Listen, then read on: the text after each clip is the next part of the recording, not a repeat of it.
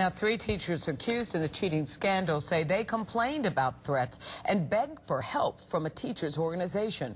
New at 6, Channel 2's Tom Regan is live to explain why they went outside the school system. He's live now at their attorney's office in Southwest Atlanta.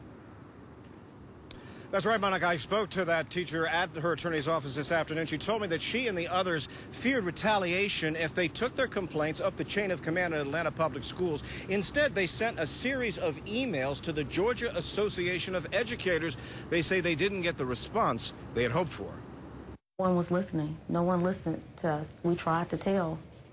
We couldn't trust anyone within the system. This Atlanta teacher showed me the cry for help emails her colleagues at Finch Elementary School sent over 2 years ago to the Georgia Association of Educators, the organization that's supposed to back their interests.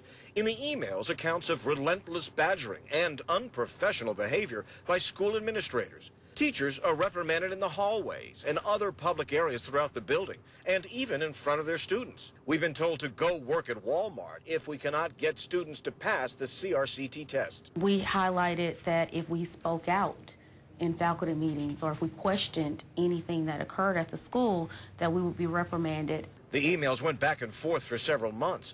A GAE investigator told the teachers they had to reveal their identities to fully address the complaints. Everyone in Atlanta, you knew what would happen if you gave your name to the central office. We couldn't let them know that we had gone outside of the building. Sharona is one of 3 teachers who say they've been falsely accused of cheating. She says the association that's supposed to have her back failed in its duty when they first called for help. The reaction was? Really nothing. Really nothing.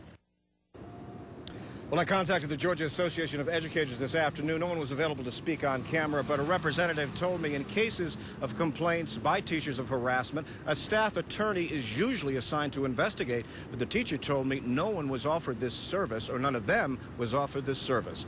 Reporting live from Southwest Atlanta, Tom Regan, Channel 2 Action News.